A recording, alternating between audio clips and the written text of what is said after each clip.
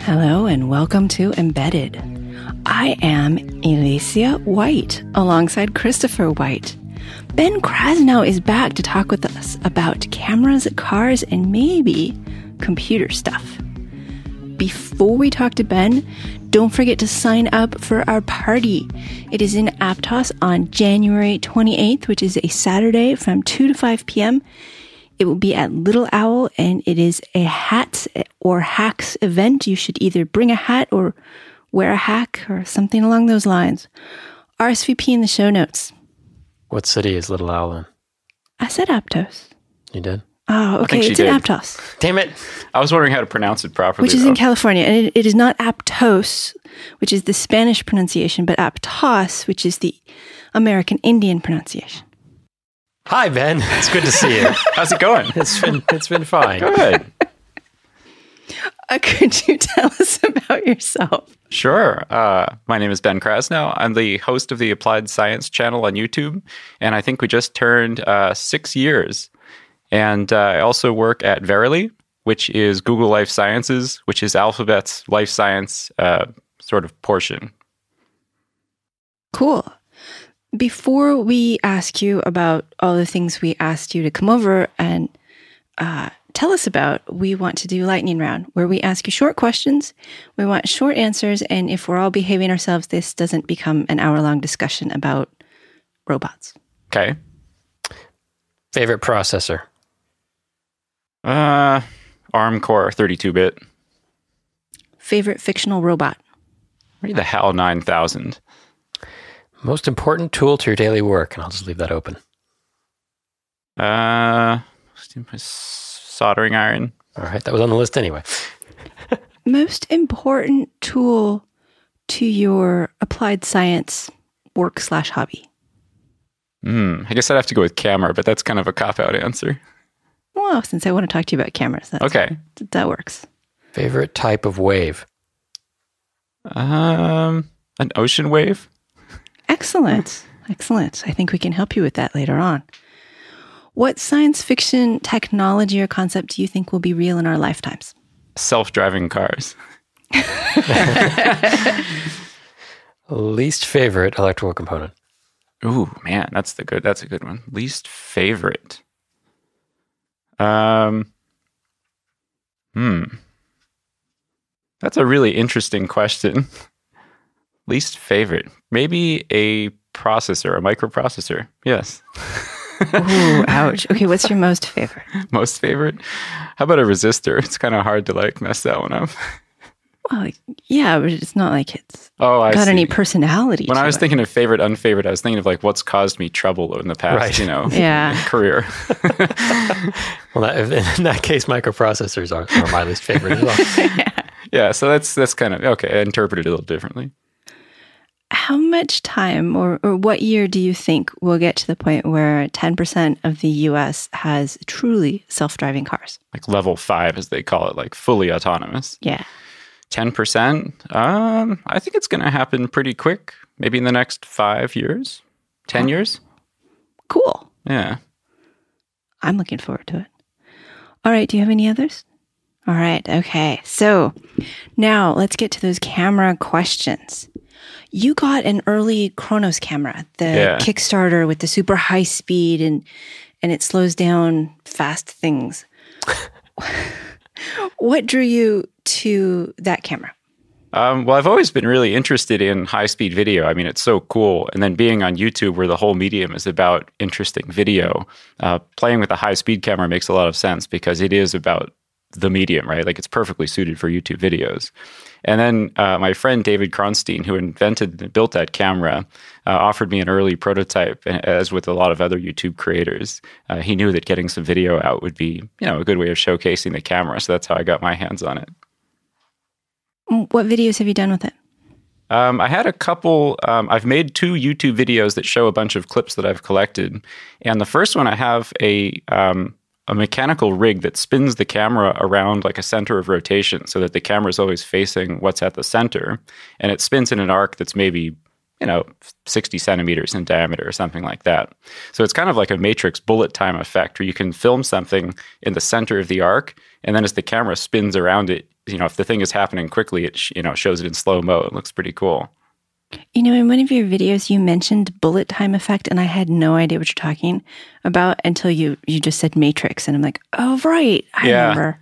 I know. I actually realized that not many people know like what the effect names are. And so then I was trying to think of how could I summarize it in a title, and like spinning camera rig with slow-mo action or something. And so I settled on bullet time. But I actually did get one guy that said I disliked this video because I was expecting bullets in it.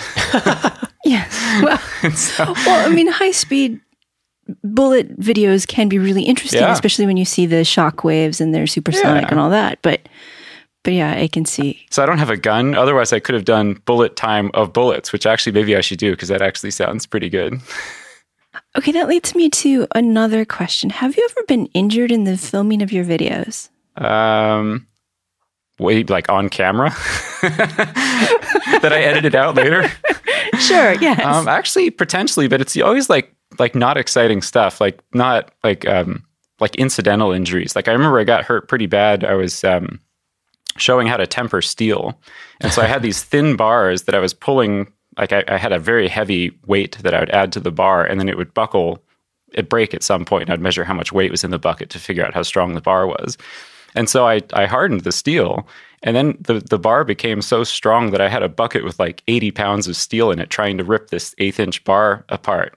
And finally it let go, and one of the pieces of steel like came down on my thumb. And it left a big gash and everything. But it's not a very, sort of exciting injury, right? No, although it does sort of want you to say, I'm glad I wore safety glasses. Yeah. I think safety glasses are pretty good, but they're kind of like, I don't know, they're not going to save you from a lot of things. And then when you do have them on, it's kind of, I don't know, it's more like dust and particles flying and stuff. But yeah, I do wear safety glasses. I do recommend it. So back to the camera. The lighting ends up being a huge part of being able to make it work. Yeah. Daylight is good. So you'll notice a lot of channels like the slow-mo guys on YouTube shoot in daylight a lot because it's free and it's everywhere. But indoors, you need a lot of photons. So David Kronstein also built like the world's largest LED array. I don't know if you've seen this on his channel. It's like 10 panels of 100 watts each, all aiming at his his high-speed studio. It's just pretty incredible. Water-cooled everything. And that's because at the frame rate we're dealing with, there's just not enough light coming in. Yeah, it's a physics problem. And there's nothing you can do. I mean, you could make your image your sensor a little bit more sensitive, but with existing CCD technology, your exposures are down to a couple hundred microseconds at the highest speeds that camera can go. Is it a really small f-stop? That's the other thing. You can try to open your lens up to like f2, but then you can't focus on it. Yeah, your depth of field is short, and then also the lenses don't perform very well at that setting. So you kind of want to stop down as well. What other settings have you played with? White balance is good. So another thing that makes videos look much better than, if you look at a video, you can't really put your finger on what makes it look pro. White balance is definitely one of those things. And I was happy to see that David has a custom white balance in the camera. So you can aim it at a piece of paper in your scene and hit custom, and then the colors come out really nice. I don't think we mentioned how fast it is. It's at 720p, I think it'll do 1,500 frames a second. Okay. And then at its tiny resolution of, 100 by 100, it does maybe 10,000 frames a second, something like that. Have you tried that? Yeah, it's funny. For a lot of things, it's actually too much. Yeah. So if you're doing like bullets, then you need speed that high. But if you're doing things like water pouring or even like things breaking, like glass breaking and stuff, you actually don't need that much speed because it's not going quite that fast. And then you get way more resolution. And so it's a much more, compelling looking image. Have you thought about using the extremely high speed or the high speed mode coupled with a microscope to look at like bacteria processes or something like that? Yeah, it's funny you mentioned that. So at work, we have a high-speed microscope, and it's definitely meant for research. It's black and white only, and it has, like metrology tools. But what's cool is that you can take any old lens on a camera and just move it away from the image sensor and get it to focus much closer. So you can turn almost any old camera into a microscope just by extending the lens, which I've done with good effect. So I've got a video of like an ant, and it's almost filling the frame. I mean, it's pretty cool. You ended up building a lot of support equipment to move the camera. And I know there are some people out there who got to the Kickstarter and said, I'm going to get this fancy camera. I'm going to be able to do all these neat things. But they don't realize it isn't quite point and shoot.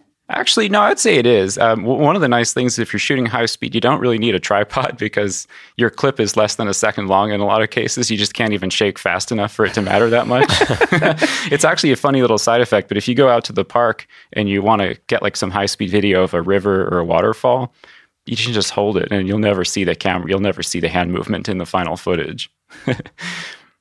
I noticed you acquired a hummingbird for a little while. How did that happen? He flew into the garage, actually, and I was trying to like escort him back out, but he hung around long enough where I could get the camera fired up, and I got maybe 30 different clips of him and picked the best one and put that one out. That was pretty cool because hummingbirds are just one of those things that are pretty endlessly fascinating. It is, it's a very weird creature. He was in there long enough where I put out a little cup of sugar water for him because he was hanging out for quite a while. Did you name him? No. So what advice do you have for people who are going to get a camera like this? I think that the fact that there's more high-speed cameras out in the world gives people more flexibility to be artistic with them. So up until now, most of the high-speed footage that people have seen is like sort of setups, like balloons popping or things in a lab setup. But if you have one and it's portable, it's battery powered, you can just take it to the park and find an interesting looking bug and capture it. I mean, you have some pretty amazing footage. And so just getting more cameras out there, I think, will open it up and people will come up with more artistic looking shots. See, I like the really low speed cameras that you leave open at the sky for an hour. So it's funny that there's this huge dynamic range between things you can look at with a high speed camera and things where it's almost the same technology too. You want low noise and that kind of thing. Yeah, and it's funny playing with time compression. In fact, I've been thinking about weird stuff to do where you could even have like log time in cameras, maybe where you could go all the way from time lapse into real time into high speed. And I was thinking of a process that could make use of that. So we should plant germination. That's an interesting one. Like flowers opening and then that could be rather interesting. I like this. Yeah. What else? So that you can also do tilt shift photography. Like if you've seen this where you take like an image from the top of a building, and if you tilt the lens, you can get both distant things out of focus as well as close, but the middle is in focus. So it looks like a miniature. It's a really, you got to look this up. It's a very strange thing in our brains. It's super, super like unusual. And then when people combine the technique with time lapse, it looks like a tiny little village of like little machines moving around. It's really crazy. You should look it up. And I was thinking, wow, I wonder if anyone's ever done tilt shift high speed. This could be like pretty crazy too. And for that, you'd need to probably, does it work with a standard lens mount? Or? Yeah, it's interchangeable. That's the other cool thing. It's battery powered, which is unusual for a high-speed camera. And it also has interchangeable lenses. So you can put any old C-mount lens on there. Okay. Yeah. What plans do you have going forward? Do you have a list of things? Yeah, so the first one was this bullet time effect rig, which was pretty cool. And then I linearized it. I basically stretched the camera out onto a linear rail so that I could move laterally really quick. And then the next step after that was to put a pivot on the lateral transition so that it was always looking at the same point, but moving really quick past it. So it was kind of like this drive-by effect. That was pretty good. And then what I wanted to do was tilt the whole thing upright so that I could move the camera like faster than gravity and then pour water or something off the table and have it sort of chase the water or even go faster than the water. Figured that might look pretty good. I haven't done that one yet. That sounds pretty cool. Sounds like you're slowly reinventing the ILM motion capture stuff that they did in the 70s. Yeah, and so it's kind of fun playing with a camera that, I think everyone should have one, right? Because there's so much unexplored territory, right? I mean, there's just all kinds of things you can do with it. I'm thinking your rig that does linear, now you need a little tiny horse to run along so that you can recreate the original camera system. Exactly, or insects flying and stuff. Like, it would be really good to have these sort of controlled setups and stuff. Another trick I did was to change the lens focal length as it's moving on this linear rail. And so this technique is called dolly zoom. I don't know if you've seen Vertigo, or something like that, where the camera is moving physically toward the subject, but then you're also changing the zoom of the lens. So you end up with this really strange like perspective change. And I pulled it off in high speed, and the effect was I think it was pretty good. It kind of showed the potential, but the camera was already doing like 5 meters a second top speed, or maybe not quite that, but 3 meters a second top speed. And like the action wasn't quite enough to keep up with the effect. So I needed to go even faster, but it was still pretty cool. It's the first time anyone's done dolly zoom in high speed, I'm pretty sure. You had a video where you described all of these different techniques, and I don't play with cameras very much, and definitely not videos. So it was neat to really understand the difference between pan and zoom and tilt. Listeners, you should look at that. It was pretty cool. The lingo goes on and on too. I think I only mentioned a few of them, but the camera operators for pro video have like, a dictionary of terms that just mean things like side to side. But that, it's like in boats, right? It's like a whole different terminology for everything. How did you learn all this? Well, I spend forever on the internet. Just, Yeah, no, I understand that one. So you have a Patreon. Yes. Patreon. Yeah, we were something. Depending how I'm feeling about the fans supporting me, you can switch between Patreon and Patreon, maybe, right? Why? Well, it's kind of like the death of TV, right? Like we're basically witnessing the end of broadcast video. And so it's pretty cool to actually put your money where your mouth is and say, no, I'm actually going to pay for what I want to see. And then it gets created. You don't have to wait for a network to decide to fund a television show anymore. So I think the whole concept it's super revolutionary. It's going to put, cable's already on the way out, but it's just like the last nail in the coffin, basically.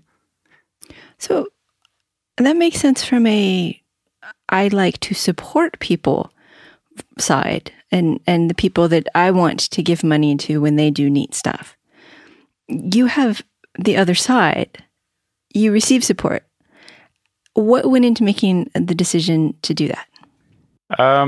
It certainly makes it easier to buy like kind of, I wouldn't say silly stuff, but kind of like, if you're on eBay and you see a weird looking device for, $350, you're like, it's too much to play with. But if you have Patreon funding, you could do an interesting teardown and everybody wins. It's basically crowdfunding this teardown that might be pretty interesting.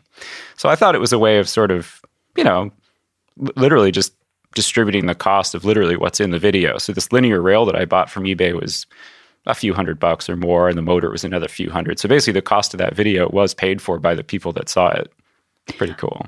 We recently signed up, and one of the reasons we signed up was because you had one. It feels odd. We have jobs, and these are our hobbies, so hobbies normally are a giant money sink. So it's in the tradition of sinking money, yeah. Yes. And so it felt a little odd. I agree. And so I usually get I set it up such that I pay back about 10 or 20% of everything I take in to other creators. And that makes me feel like I'm part of the ecosystem, and it's helping other creators get along too. I had a lot of people sort of request that I start taking money. So back in the days before Patreon, I had YouTube fan funding, which funny enough was actually formally announced to be shut down yesterday by YouTube. And it wasn't used by very many people. It was just a tip jar basically. But people were like, yeah, I want to get in here and, you should make more videos and I'm going to pay you and this, and everything. And, almost at the fans' request. And then it became, a pretty decent way to pay for all this stuff. So it worked out pretty well, I'd say. It's working out pretty well for us too. I did it because I failed to send a guest a mic, and there was no reason why I didn't send it other than our 2 loaner mics that tend to get shipped out around the country hadn't come back yet. And the guest said they had a mic, and I was like, okay, fine. Turned out the mic they had was terrible. And I whined on our Slack channel, and Chris Gamble said, well, why? Why do you not just send the mics? Like, because this hobby sinks enough of my time and energy. Yeah. He was like, this is why you do the funding, because that shouldn't be it. And now I'm set up to send out a whole bunch of mics on Monday. No, it works out really well. There's only one downside that I've encountered is that I kind of feel like my own videos have to have a higher standard of, quality because everyone's paying all this money in. And so there's a slight like guilt factor where it's like, geez, I can't make a 2-minute video that's like not substantive enough because I, see the amount of money pledged per video and it's like, oh, geez, I can't really do that.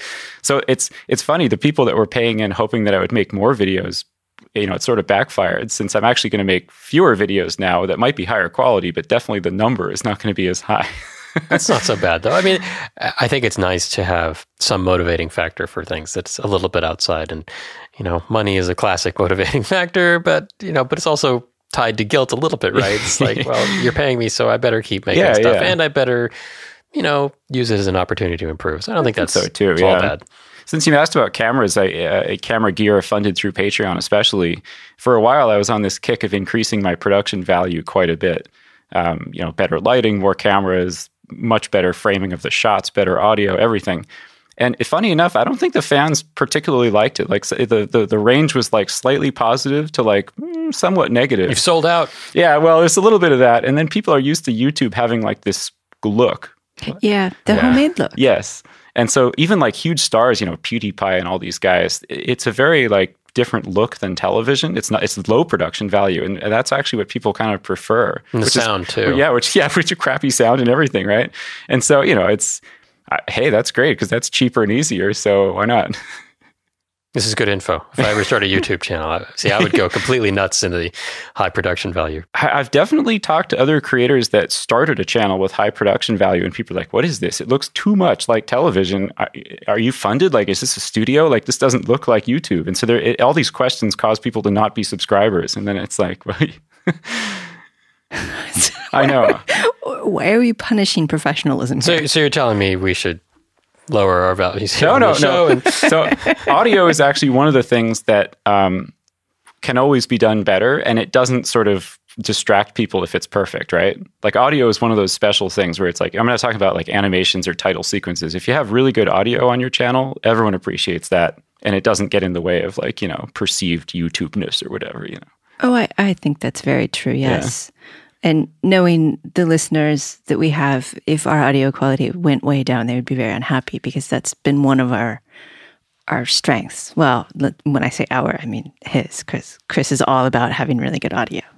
It is a nice setup. And I had one guy that would complain on every one of my videos saying, your audio sucks when I was using my camera's microphone. And he's like, why is it so loud in the left channel and not the right channel? And I'm like, well, it's because I'm standing on the left side of the camera. It's true. And he's like, well, then fix it in post or something. I was like, come on. Yeah, hours in the day. But back to the Patreon, whatever we're going to say that, you actually have the goals and stuff. And do you have special content for? Sort of. You mean the rewards, the reward tiers? Yeah. I send out stickers. So that's right. that's I got stickers, good. Yeah. So that's a common support tier. And then I was already pretty strapped for time. And so I didn't really want to have a reward that would take a lot of time. Yeah. So I was trying to figure out how to do that. Originally, I thought I would have no tiers. It's totally, egalitarian. Everyone pays what they want. There's no like tiering or anything. And then I thought, well, maybe it would be cool if people sent me in stuff to show on the channel, because that would be less time on my part, and people would get their sort of, piece on it and everything. And so it hasn't really worked out quite that well, but some people did sign up at those tier levels anyway and never sent me anything anyway. So, well, it's because you didn't send me your address to send you a sticker, but that's okay. Since you're in studio, there's no way you're leaving here without a sticker. You didn't get it? I already sent it to you. No, you sent me a sticker. Yeah. I was going to send you something to put on your wall. Yeah, I got it. Oh, I have embedded FM stickers too. Oh, I think I gave you my address. Well, anyway. Okay. What's happening? Ben will be leaving here with stickers. I think if you check the latest video, it might even already be on the wall. Maybe. Someone should watch the guest video before they arrive. Maybe. I'm not sure, but I think so. So we mentioned we're having this party. Have you met many of your subscribers over the years? I mean, because you've been doing this for years. 6 years this season, actually. Very close to 6 years exactly, probably, yeah. Have I met very many of them? Probably only incidentally at like the Hackaday meetup at the end of last year. And and Maker Faire, that would be the other big one, yeah. Is it strange? To not meet them? No, to meet them. To meet them? To not meet them is just like normal, right? I'm constantly not meeting people. Yeah, me too. Well, I'm not really a social creature. And so, it's weird to meet them. Most people are pretty cool about it. Occasionally it gets a little too fanboy-y, and that's slightly weird, but it's pretty cool. I like meeting them. Sometimes I find they know more about me than I remember ever having said, and that's a little strange, but I have encountered that. Sometimes someone will say, a video you made, you said such and such like 4 years ago or something. Like, really? I don't even remember that video. That happened last week. Yeah.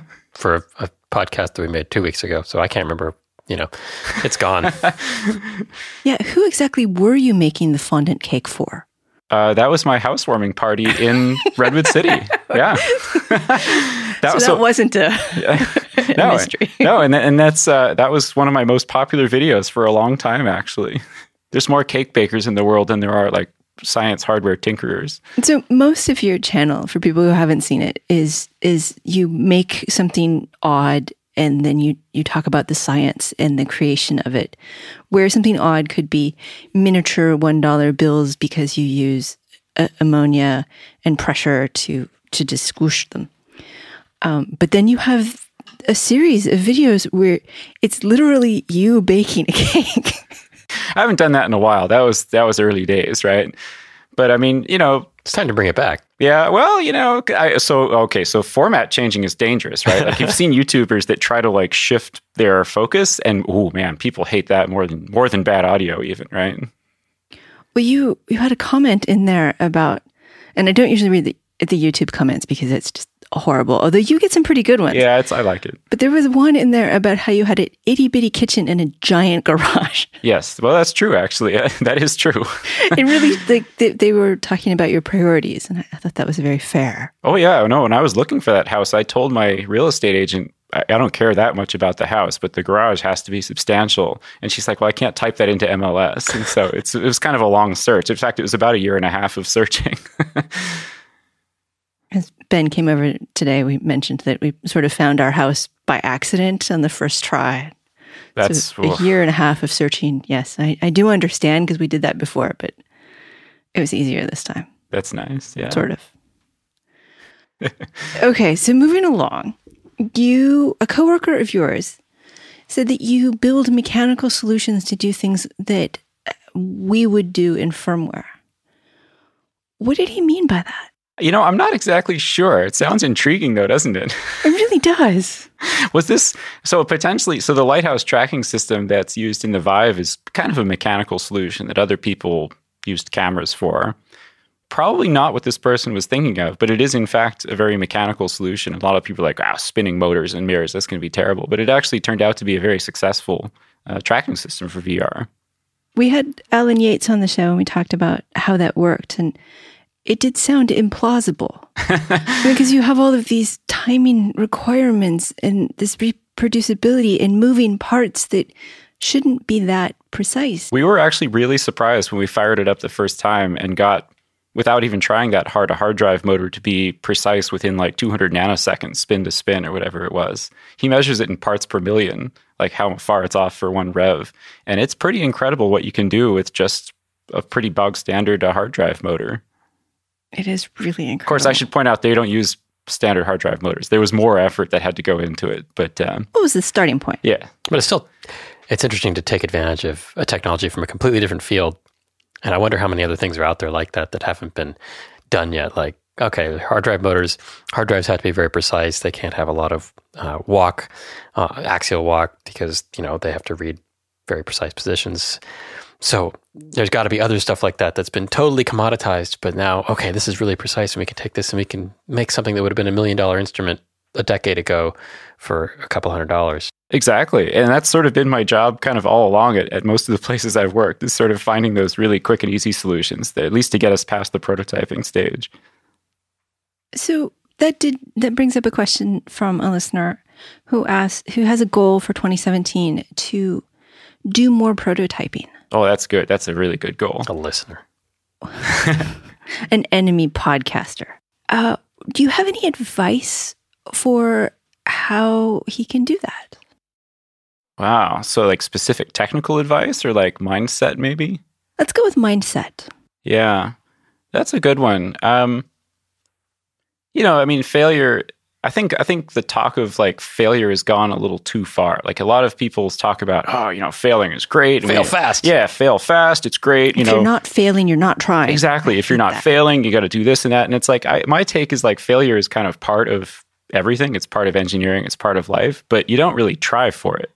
And so don't don't try to fail, basically, is what it comes down to. And some people, I think, hearing all this talk of failure, especially in like earlier education where people haven't really understood that there's nuances to the meaning of failure, like getting hung up on it. And so my point is basically just keep going. Like, don't think about how you're going to fail or how it's not going to work. Just kind of keep putting more effort into it and concentrate on the day-to-day.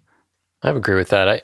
I hate that fail fast thing because I think I understand its original intent, but I don't think that's stuck for very long. Exactly. And companies I've worked at that have pushed that, it tends to mean let's not plan. Let's just hack around, randomly trying things with like a shotgun approach, and we'll just throw out everything that doesn't work, and kind of a Darwinian approach to design. And I don't think that's a good way to do things. Yeah, exactly. And that isn't really the ultimate goal anyway. So it's kind of like, well, succeeding is always better, right? So, it's, yeah. Yeah, and you do learn a lot from failure. That's fine too. So that's different. Yeah, it's definitely different. Yeah, exactly. I wouldn't even call it a failure. I mean, if you tried something and then you ruled it out, that's progress. I mean, that's part of how it works. There's a lot of truth to that. I think also in research where a negative result is not something that is desirable, and yet it could be very interesting and publishable, but people want the positive results. Exactly. So they actually almost the same problem that Silicon Valley does, where they're like, I guess maybe it's the opposite of the inverse problem, whatever, but they won't publish negative results. And so then people figure, oh yeah, well, I can't ever, even though that is valuable stuff. Yes, because if you don't publish, then other people go down that path too, and then they don't publish, and then it's all a giant waste of time. So let's also talk about the paths that don't work. Yeah, exactly. And if the cost of publishing were way lower and you could just easily access everything, it would be great. And so we could rag on like science journals for a while. Let's go back to actually, let's stick with failure. Okay. How do you deal with it? Say in terms of applied science, your video channel. Do you have, I'm sorry to interrupt, but have you had videos that you've tossed? Yeah, sometimes the making of I usually shoot B-roll footage first. For viewers that don't know, B-roll is sort of like action shots of me using a lathe or something. So there's no audio, or there could be audio, but it's not that important. And then A-roll is me staring at the camera and talking. So I always shoot all the B-roll first as I'm doing the project, then shoot the A-roll at the very end, and then splice in parts of the B-roll to make it more interesting. So I have B-roll that I've never made into a video. And usually I'm so strapped for time that if I go through the trouble of building something, I'm going to squeeze a video out of it pretty much. But there's definitely a bunch of B-roll footage that's on the cutting room floor for sure. Yeah, but I mean, that's kind of by nature. Of course, you go ahead and set up a camera because you're working anyway. Why not? Yeah, sometimes I forget though, and then I don't even have as much B-roll. And you can tell those videos because there'll be like a shot of the camera just looking at a desk or something with audio. I mean, I'm talking over it, I'm narrating it, but I don't have any B-roll for that section, and so it's just nothing basically. So you have never mostly finished a video and said, "Wow, this is a really boring topic. What was I thinking?" Have I ever gone that far? Probably not. No, I think once I'm that far along, there's no turning back. At some point, you just ship it. Yeah. Now, I have sometimes made videos that I didn't charge Patreons for. So I have the option of posting a video and then saying it's a freebie video. And I've done that a few times. That actually might be the best solution to do. I was thinking the 2-minute videos, you could absolutely do that. Exactly. I think that's probably the best balance. I should do that more. It's fun and it keeps things going. I know with the podcast, over the holidays, we ended up recording a whole bunch in a short time. And then we had big blank spaces on either side. And there was some amount of getting back into the pattern. And so, yeah, there's some... Yeah, definitely. I used to have a pretty sweet work schedule where I was doing 4 days a week at my day job. And so the extra day I had for videos, and I, didn't have to, but sort of strongly incentivized to give that schedule up. And so now it's really crunched. I had way less time to make videos. Was that part of your negotiation? Yeah. Well, It's like, I have this video thing. Is that okay? I mean, did it come up? Oh, absolutely. And so when I was working at Valve in Seattle, because of the geographical distance, I was here, they were in Seattle. I negotiated this day here to sort of finish up things, and it just sort of got grandfathered in. And then somehow I transferred that over when I started working at Alphabet. And I know that when you started working at Alphabet, you already had the videos. They didn't, that was one of the reasons they knew you. Exactly. And do they still support that now, or do they want all of your attention? No. And they want the 5 days a week, but I can, make videos talking about technical stuff. They're totally cool with all that. Yeah. They just want all your time, though. Well, it's reasonable. I actually don't feel overworked, and I think Verily has a really good work-life balance. It's just having that extra day is like a really significant thing. It's like, even if it were like 4 10-hour days, that would be better, because it's really like having that whole separate space to like play with. And so, it doesn't really work to be out of the office an entire day a week. And so I can kind of see their point. Yeah. Almost. Well, kind of. Like I say, they made it a pretty good, it was a very tempting offer. So yeah, it worked out. But it's a tough balance. It was. It is, in fact. They must have gotten the number just right, since it was like, man, this is a tough choice. So, so you do have a full-time job. Yeah. And you have the videos. How much time do you put into the videos? It's not so much anymore. I mean, at the peak, it was almost a video a week, which was absolutely nuts. Even at having a spare day, I mean, even that was pretty crazy. I think my average probably during the heyday was maybe a video every other week. And now it's like a video a month, or even less. So, but weekends are good. If I get like a full Saturday, that's a really good time to kind of get a video nailed out. Yeah, if nobody convinces you need to go to the beach. Right. How do you choose what level to explain things to? Sometimes you take very complex scientific things. Do you have a mental model of your audience member? Do you have somebody you actually are explaining it to, some person? That's actually, it's an interesting idea. I don't, but I like that idea a lot. I think that I'm going to use that in the future, actually. I'm not thinking about explaining it to a person that I know, but I am using my own frustration at having things explained to me in very convoluted ways. So like electrical impedance was like a perfect example. Oh, geez. I know. I still can't get that stuck in my head properly. It's like, why do they make it so complicated? Yes. So in school, I had to take a few EE classes, even though I was an ME in school. And it's like, okay, we get to AC circuits and they have to explain impedance. And they do it in such a way that no one could possibly understand it the first time they come out. I mean, they're using imaginary numbers. They're using really complex math. I mean, it's like, why? You could just talk about it in sort of terms, like just what is it? It's resistance that depends on frequency. It's really that's it. They never said that. They never said that. They never will either. And so it's very frustrating. And so I actually get a kick out of explaining things in really simple terms because I wanted to explain that to me when I was learning it. Everybody does. Yeah, I know. So why does no one do it? So I think they go down that path because part of the important part of impedance deals with waves and antenna. So the interesting stuff about impedance is about reflections and efficiency. So they just skip to that and then ignore the easing you into an analogy that makes sense, from basic electronics. Yeah, because the plumbing analogies with the little pipe and the big pipe, not really. You don't like that one? It's not the worst, but then you get this mental idea that it's a block instead of having it depend on frequency. I see.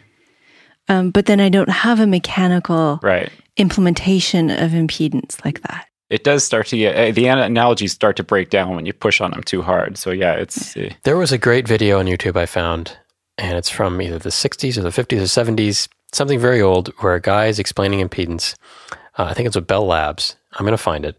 But he has this mechanical model where he can make the waves go with this, it's kind of like a cascade of Tinker Toys. Nice. And you can see the reflections, and he talks through the whole thing. And it was a really good explanation of that aspect of impedance because you could actually visualize it.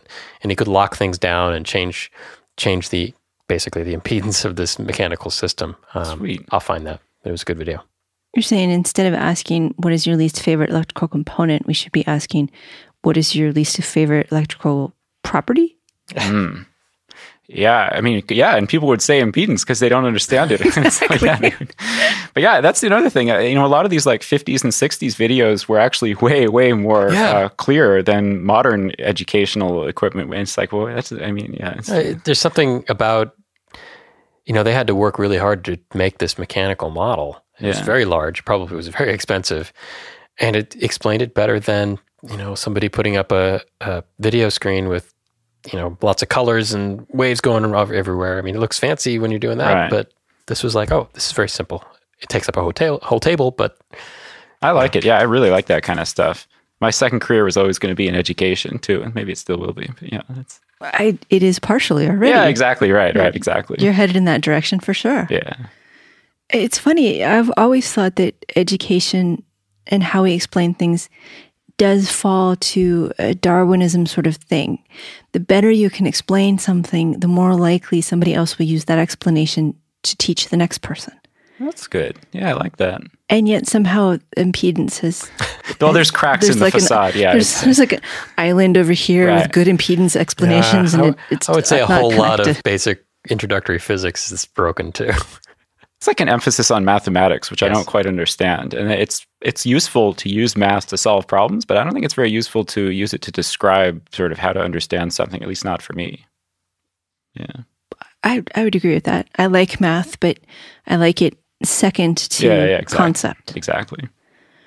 And you said you were a mechanical engineer. For some reason, I thought you were electrical or even software. So that this question of how did you learn all this mechanical stuff is sort of pointless, isn't it? How'd you learn all this electrical stuff? Yeah, exactly. Switch it. Well, I actually wanted to be an EE, but the math killed me. Now we see the truth. No, it is true. I never actually formally signed up as EE, but I mean, I knew what was going to happen when I started looking into it, and so I was like, yeah, I think we'll go with mechanical. So what's funny is the opposite happened to me. I started as an engineer and said, I'll go back to math. Really? I'm kidding. Huh. Oh, so you must, and you don't even like the mathematical descriptions of these properties.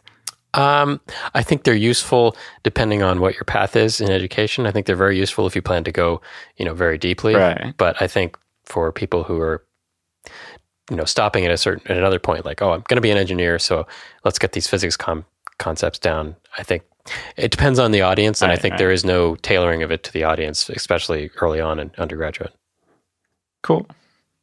Okay, so for people who are not mechanical engineers, how can they gain more facility with doing these things like you do? Yeah, that's good. I think having a good space to work is pretty important. So I've always had the benefit of having like a really big shop. So even when I was growing up, my dad had a really well-stocked garage, lots of tools and space to just play around. And if people don't have that space of their own, you know, finding a good maker space or something like that could work out pretty well. But sort of having like a dedicated spot that you can always go to and tinker out there is a pretty important part of understanding this stuff, I think. That's an interesting advice. I always try to like play with origami on the couch, and it really doesn't teach me the mechanical things I want it to teach me.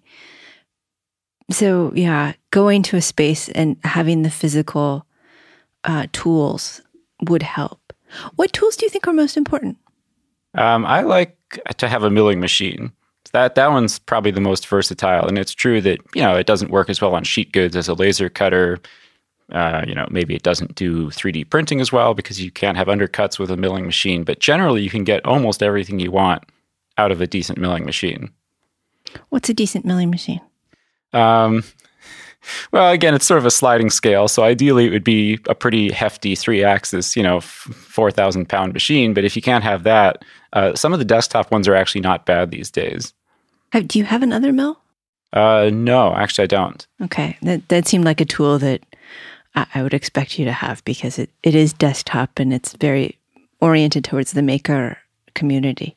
Yeah, I think I really like that tool for PCB milling, actually. It's a pretty cool application for it. I'm spoiled. I already have a Bridgeport CNC in my garage, so kind of... Who needs a tiny desktop when I have this monster? Yeah, and I mean, well, it would be better for PCB milling, another mill, for sure. That actually would be pretty nice, yeah. Do you have a laser cutter? Nope. I've got a nice one at work, and so again, if I need to cut something 1 or 2 times, it's not. There is some advantage to working with that company. They do have some nice tools. Yeah, yeah, and Valve too. I mean, they employees can use the shop for little projects here and there. So, what spiffy tool are you excited about for the future? So have you guys seen this Wazer, this like desktop waterjet cutter? What? I know. Oh no, that doesn't seem likely, possible, or safe. Well, no, it's real. In fact, it's a Kickstarter, so it has to be real. But it is in fact real, and they have videos of it working. I'm not sure precisely how well it works, but they successfully kickstarted, and I almost signed up. I was really close to getting on the Kickstarter. It's like maybe $4,000 or $5,000 or something like that. So it's a pretty hefty machine. It's desktop in the sense that it's at the height of a desk, but it's very heavy. Of course, it's a waterjet. I would like to have that if it works as well as I think it does. I mean, that's pretty cool. So waterjet works by shooting very, very, very high pressure water at whatever it is you want to cut. Yeah. Or so kill. It's sort of like a laser jet, but much, much more so. Yeah, the cool thing is that it doesn't care what material you have. And so it'll cut stone, metal, paper, glass, foam. I mean, any like hardness, any like material you've got, as long as it isn't too thick. And even that is pretty, I mean, it can even do, the big ones can do like 5-inch thick slabs even. So there's almost nothing it can't cut. And it also doesn't push on the work like a milling machine does. Like the cutting force is almost zero, so that you can do really intricate stuff and you don't even have to clamp your work down. You can just put it on there. It works just like a laser cutter. It's kind of magic. Like it's one of the most like magic-y tools out there. And to have like a desktop one for $5,000 is actually pretty awesome. The big ones cost $2,000-$300,000. It's just not even close for, Well, it's because generating that much pressure. Yeah. And having enough stuff on the side so that you don't cut through and hit the people on the other side. It's pretty cool. And so I actually bought a nozzle for a waterjet cutter and was thinking of connecting it to like the biggest, baddest pressure washer that I could get just to see what would happen. And if you could only cut like 1/8-inch aluminum, that would actually still be pretty interesting, right? By hand. Initially. But I was going to get a cheap CNC machine and kind of test it out. But you should do it by hand first. Well, I was. Oh, of course. This is YouTube. I mean, of course we're going to And I got close. I haven't done it yet, but I've got like most of the parts except the actual water jet pump. Okay. So could you please add like a blue laser to it, a blue LED to near the nozzle so that it looks like a lightsaber for me? That's... I might be able to do that actually. The amount of power in those things is staggering. Like it's like 40 or 50 horsepower for most of the largest, mid-sized water jet cutters. And when you think of this in electrical terms, I mean, the motor itself is like, 500 pounds of motor just to generate that much power. So I don't know what you're going to get with just a plain old pressure washer, but, I think the Wazer guys basically did this and they got a nice, pressure washer motor, and it doesn't cut quite as well as the big machines, but so what? For 1/8-inch aluminum, it might be just fine. And it sure would be fun to try. I can totally see that. Yeah. Another thing people may not know is it's actually abrasives that do the cutting. So the water is just sort of like the motive force. It's actually a little sand. They actually add sand to the jet. Oh, do they? Yeah. So it's actually an abrasive jet cutter. And without the sand, it won't cut hard materials. That makes sense now you say it, of course. But they do use water only to cut things like food, like beef and cake and all kinds of stuff in industry, because then you don't want the abrasive in there. Don't you have to submerge it? How do you cut cake with a water jet and not have soggy cake? You'd be really surprised. It's on a... These are the deep, penetrating questions. Well, I wondered about it too. So we had like foam inserts waterjet cut at Valve for a while ago, and they came back, bone dry. And we're like, how did they even, like, what, did they dry them out afterwards or something? But if you put the piece of work on a spoil board so that the water kind of goes through and doesn't come back up, like splash back up very much, the jet is going so fast and it's so concentrated that it's literally like a knife. It doesn't even get the work very wet. All right. Well, I know what I want to use to cut my next cake. No. So how do you stay current? How do you learn about these things? I think Twitter is probably... I read Twitter a lot. And I'm sorry. Well, you've got to know how to use it, right? Like you got to...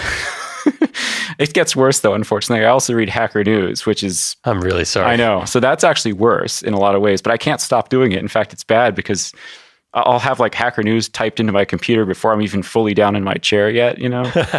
And, you know, I mean, I don't really like listening to people argue, but for some reason it's okay when it's on Hacker News. But I mean, there is a lot of good news on there too. Yeah. And that is how I get a lot of information. Okay, so for Twitter, because I'm on Twitter, I don't find Hourly Kitten to be exceptionally good at making me current in tech. Who do you follow that is good? I think people can check my stuff. So that's yes, but you're not going to. Who do I know? Like off the top of my head, like who posts good stuff, basically. Oh, geez, I don't know. We'll ask you after the show. Okay. We'll come up with some answers. And Hacker News. Hacker News is Y Combinator? Yeah, news.ycombinator.com. And so it's mostly, I like that because it's a little bit more neutral in a lot of ways. Even though they somehow managed to still have lots of flame wars, there's no politics. There's absolutely no political news on there. Really? Because I don't follow very many people on Twitter anymore. No, it's just angry tech people. Yeah, so they're very opinionated, but it's not about, at least they're not, I mean, you know, occasionally a topic will drift into it, but there's no headlines where it's like, you know, what did Trump do now or whatever, you know, it's like, I mean, that's totally off, which is very refreshing. And so, you know, so that's not, in fact, it's the only news source that I know of that's filtered in such a way that it's literally only about tech and business news. So that's nice. We occasionally post our show there, but we don't have any particular automated process, so it is only occasionally. So back in the day, it was much less heavily, you know, there was less competition to basically get on the front page, and now it's just insane. I mean, it's we've never gotten on the front page. Yeah, it's tricky. I mean, and then even like big news stories will get bumped up and down, and if it's submitted multiple times, all the votes get spread out to like all the different ones, and so yes. Any place else you'd suggest people look for? Let's see. It's funny that social media is on your list. Only Twitter. I have a Facebook account, but I haven't logged in probably a year or something like that. I have IEEE Magazine. I actually like IEEE Spectrum. It's still a good magazine. They occasionally infuriate me. So they were very against electric cars. Yes. Or maybe still are, but I just knew that was probably the one. Because I remember looking at that too, like, what, you guys are mean, man. What do you... Really? And articles on and on about how it was never going to happen and they were horrible. And then there'd be like a tiny blurb about Tesla's sold a whole bunch of them. And it was just sort of...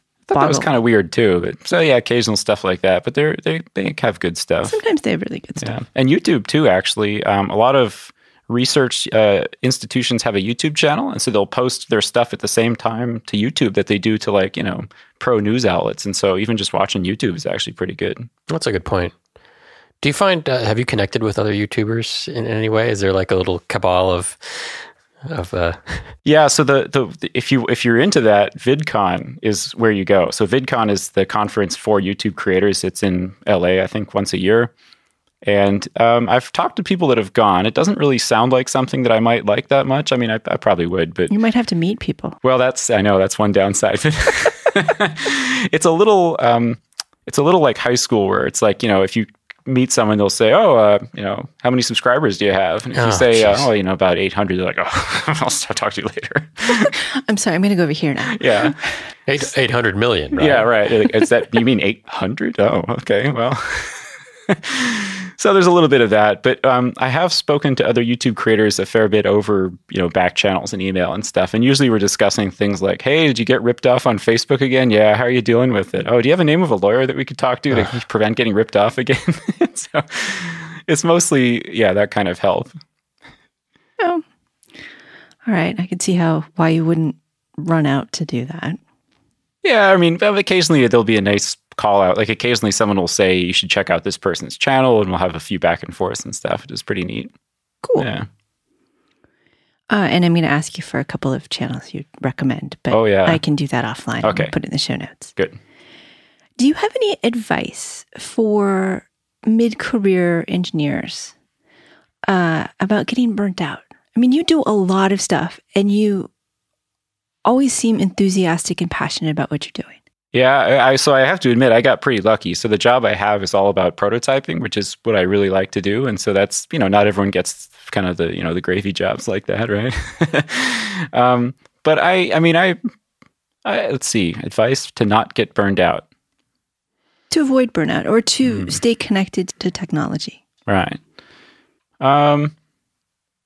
I think, it sounds redundant, but maybe watching YouTube is a good way to see what's exciting, right? So the nice thing about YouTube is that it's self-filtering where people don't make videos about stuff they don't like. And so it's kind of inherently exciting because people only talk about what they're interested in, as opposed to like the real world where you have a job and you might be forced to do something. And so it's unfiltered, basically. Similarly, going to like a meetup, the only people who would go are the ones that like talking about this kind of stuff. So it kind of self-filters for people that are already enthusiastic, maybe. I don't know. I have resolutions. New Year's resolutions about going to places and meeting people. It's not that I like it. It's just that I have to be there because I made a resolution. Yeah, like you say, I'm totally not a social person, so I completely understand. And I think you can still communicate with people asynchronously, too. I think that's actually one of the best things about, the internet, of course. I do think where do you go to learn things and how do you stay interested or connected? Because you mentioned the same place for both, and I think some of that is one way to stay connected is to learn stuff. Yeah, like the Hackaday meetup was pretty good at the end of last year. That was a big one. Fair number of YouTube fans there, and also old friends too. Actually, that I had worked with in the past. It was a pretty nice meetup. Yeah, I heard some Valve folk were there. Yeah, sounded fun. It was, yeah. So you were talking about prototyping. Can you talk about your BLE prototyping techniques? Yeah, so this is pretty cool. This is actually something I recently did too, so it's all fresh in my mind. For a lot of projects that I do at work now, our job is to get sensor data from a little battery-powered device into the cloud, basically. And one pathway is from a sensor through Bluetooth into a phone, which then uploads it to the cloud. So the link that we have to work on is sort of the sensor and Bluetooth into an Android phone, basically. And so I came up with this framework to do that, and it's really easy. So I don't actually write that much code. Like I definitely stay more on the engineering, like hardware, mechanical side. So anything that saves me writing code is like that is exactly what I want. So I found this perfect solution that I don't think many people know about. The sensor itself is Philip Freidin's OSH chip with a Nordic NRF 52 on there. Mm-hmm. And that's great because you can program it through Mbed. You don't even need a programmer. You can just connect. Actually, I use Philip's programmer, but you don't need to have like a compiler set up. Mbed is an online compiling tool. And then it's cool. You plug the thing in and it appears like a USB drive, and you just drag the file that the compiler downloads into your browser onto the thumb drive, and it programs the device, which is pretty sweet. So it's easy, and they already have, for example, like an Eddystone broadcaster. So you can just drag and drop that into your project, and now you're broadcasting Eddystone packets. It's a little bit more work than that, but it's pretty good.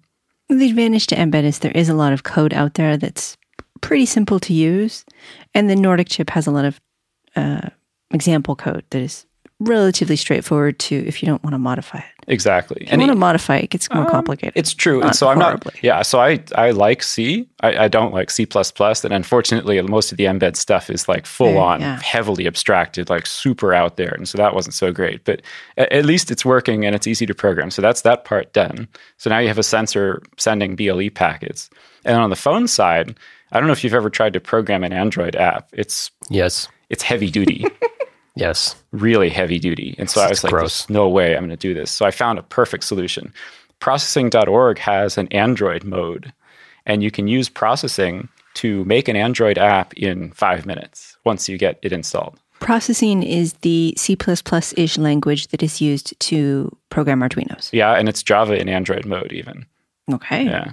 So you download the JDK and the Android SDK and this and that, and then you basically just say, send it to my phone, and it literally just shows up on your phone when it's plugged in through USB debugging, which is slick. Now, it gets even better. Now, there's no Bluetooth, of course, because it's just an Android app, and processing doesn't know about BLE.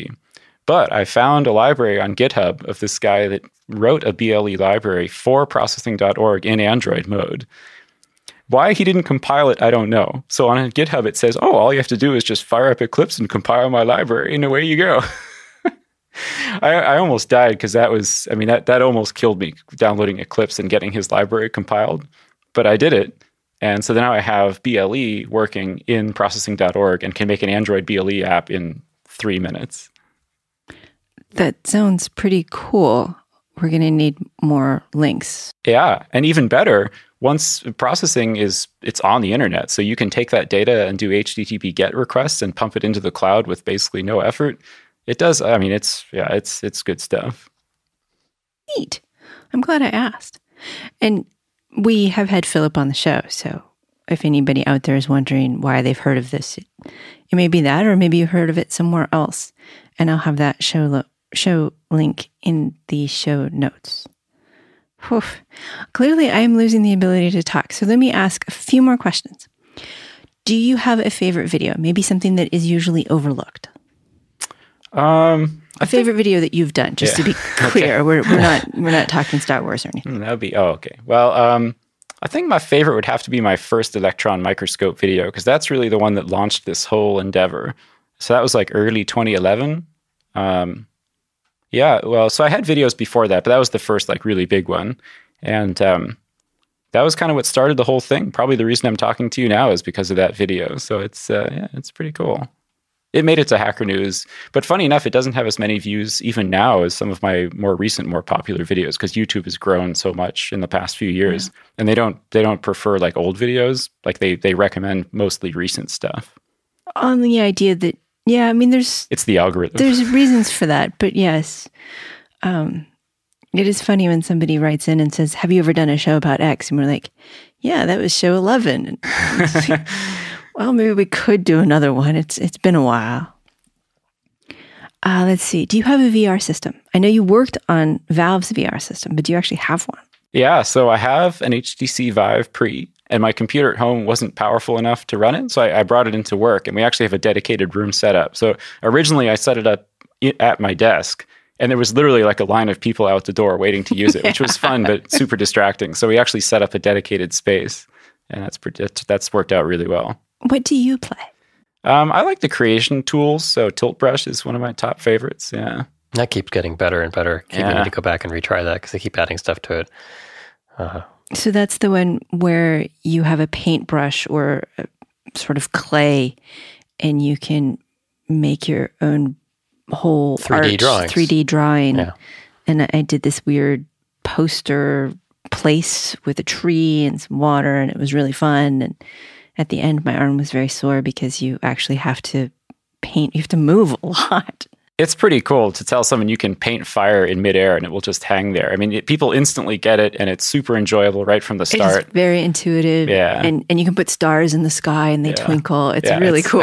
Now you can, I think they recently changed it so you can change how big you are. Oh. So you can work on fine detail and then, work. So you can build a whole city. Actually, I haven't seen that. That sounds pretty awesome. Shrink down and do fine detail. Nice. So, that is really cool. Huh. I feel like we're going to need a camera to go inside the VR system pretty soon. So I know that probably exists. So you can see what someone's painting?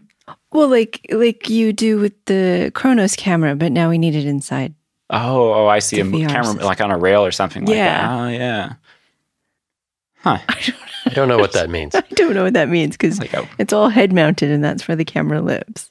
Tilt Brush has some interest. They have it sort of tries to give you perspective. Like it'll kind of move your viewpoint back and forth, and it'll make an animated GIF of it to show the 3D-ness of it on a flat monitor. Oh, if you export it. Yeah, exactly. That's kind of neat. It'd be like a 20-minute GIF sometimes. Oh, no, it's just back and forth. Oh, if you want the full fly-through. Yeah, I don't know if they can do that just yet. Maybe. Cool. Have you seen the new Google Earth app in VR? No, actually I haven't. I was a little sad that they don't have Street View yet. Oh, yeah. Because I've heard they've done Street View of the Louvre, and I wanted to go walk through that. I was just so jazzed by that idea. But you can go to cities and you can step on the Eiffel Tower, but of course it doesn't have any destruction, which is another feature I would ask for. But you can't, you start out kind of in orbit, and then you can zoom down to arbitrary size. Then you can grab the sky and move the sun around and stuff. It was kind of cool. In different times of day. It was pretty neat. Sweet. It shows you just how dense some cities are and how huge other spaces are. was pretty cool.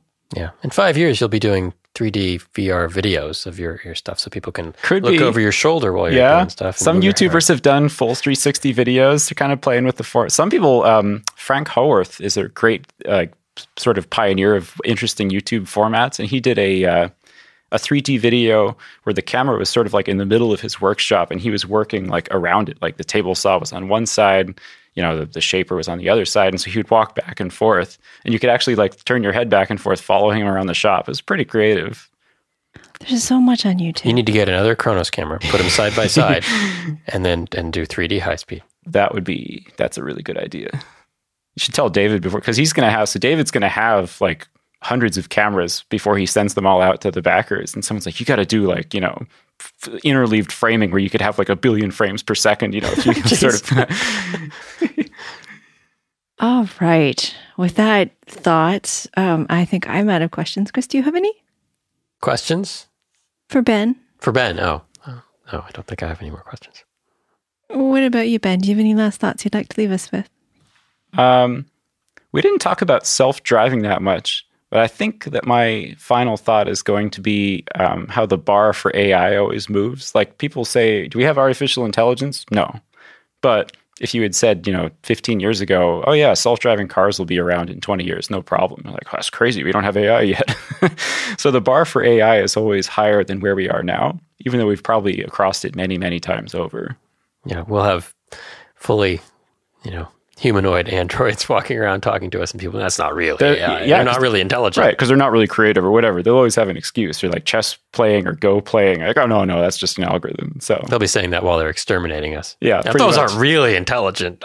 It's true. I actually think it's, well, I mean, I don't know if it'll get exterminated, but it's true the bar will keep going up until it's at ridiculous levels, I think. And at one point it'll be above our intelligence, and therefore we won't be classified as intelligent. I did fail to ask you about cars because your car doesn't have any self-driving capability yet. Not yet. There was an update last night and I was like, oh, all right, you know, and I installed it and nothing happened. So yeah, that's what you get for being on the bleeding edge. I know. Well, maybe we'll take you out and see if you want to try our self-driving opportunities. But if we do that, we have to stop recording. So our guest has been Ben Krasnow of the Applied Science YouTube channel. You can check out his Patreon page by searching for Applied Science on that site. Thank you for being with us, Ben. Thank you. It was great. Thank you also to Christopher for producing and co-hosting. And of course, thank you for listening. Do sign up for the party. The RSVP link is in the show notes. If you'd like to say hello, hit the contact link on Embedded FM or email show@embedded.fm. You can also subscribe to the YouTube channel or the newsletter. Those are all on the site, embedded.fm. And the blog. And the blog, yes. I'm sorry, I shouldn't forget the blog because the blog is very cool. And now, a final thought.